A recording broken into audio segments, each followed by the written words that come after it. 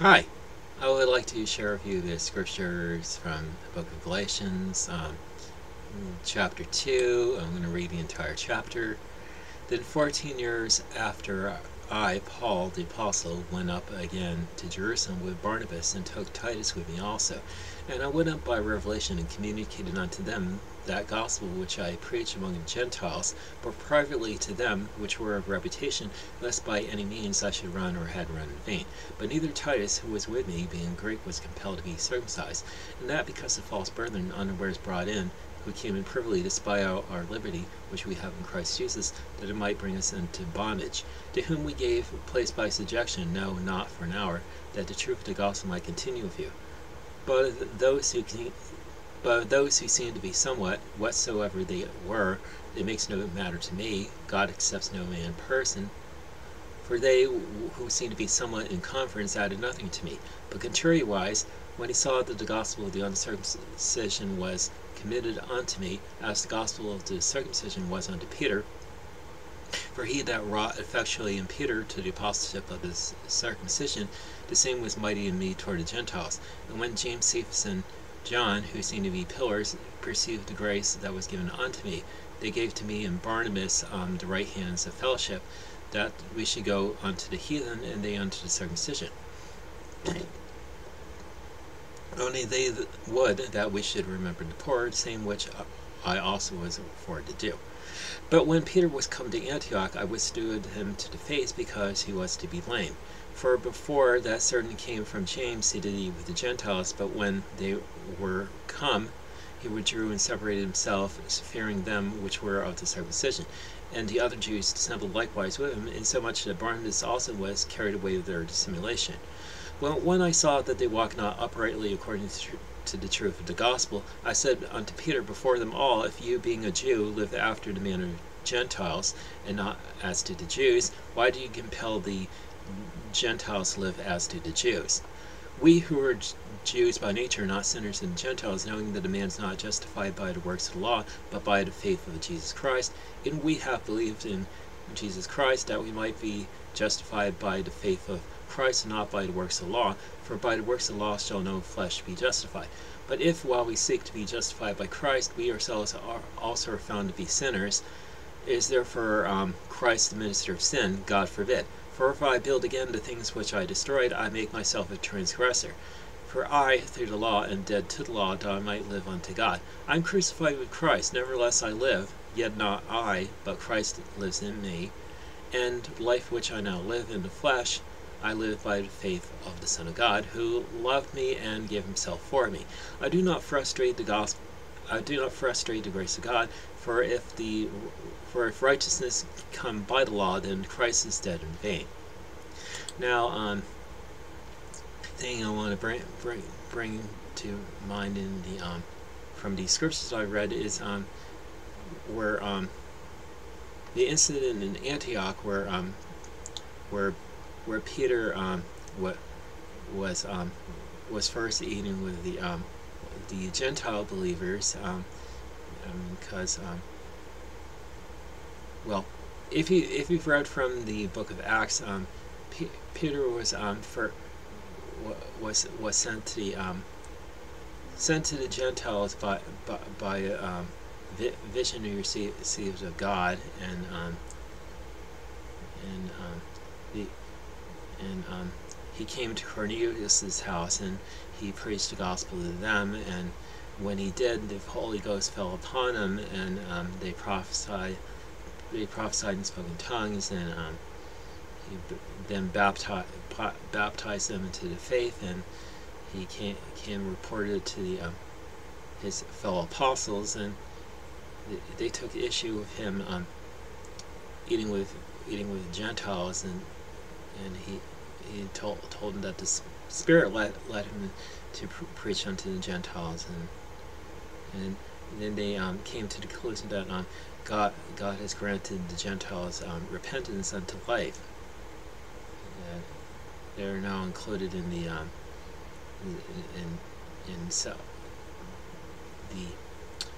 mission of salvation. I mean, Jesus did say, "Go into the world and make disciples of all nations." baptizing them in the name of the Lord, name of the Father, Son, and Holy Spirit. However, there were certain men that came from James that made Peter want to like distance himself from the Gentile believers, and they were like and there were also certain Jews that came to the faith of Jesus Christ who also were like distancing themselves from the Gentile leaders, and even Barnabas was carried away by their hypocrisy, and that's when Paul had to he was, before that he was given the right hands of fellowship by John, Peter, and Lord's brother James, and because they recognized Paul as the true apostle of the Lord. The gospel has been given unto him to preach unto the Gentiles, while they were preaching unto the Jews, and Paul saw that they're not living according to the truth of the gospel, and he basically rebuked Peter in front of them all, saying that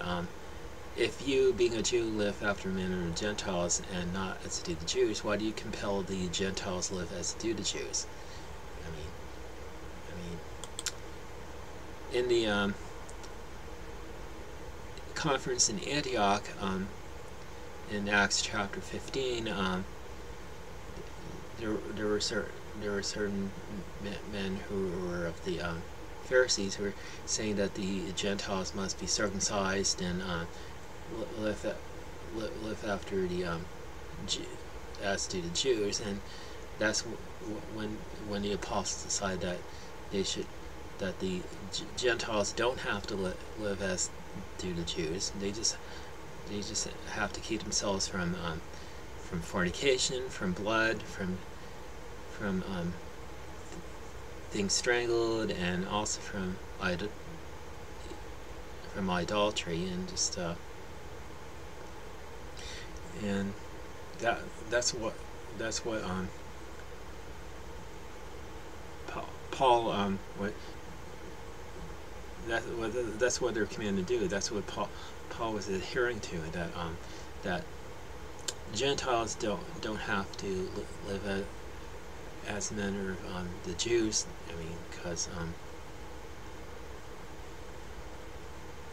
I mean, because God's grace is accessible to all, both Jews and the Gentiles, through faith in Jesus Christ, and we're only saved by faith in Jesus Christ, not by the works of the law, because Paul says, by the works of the law no flesh shall be justified, and that really Paul's public rebuke of Peter really affected Peter, and to the point where he eventually to the point where he actually defended Paul when in his second last letter that he wrote before his death. That I'm going to go to what it says in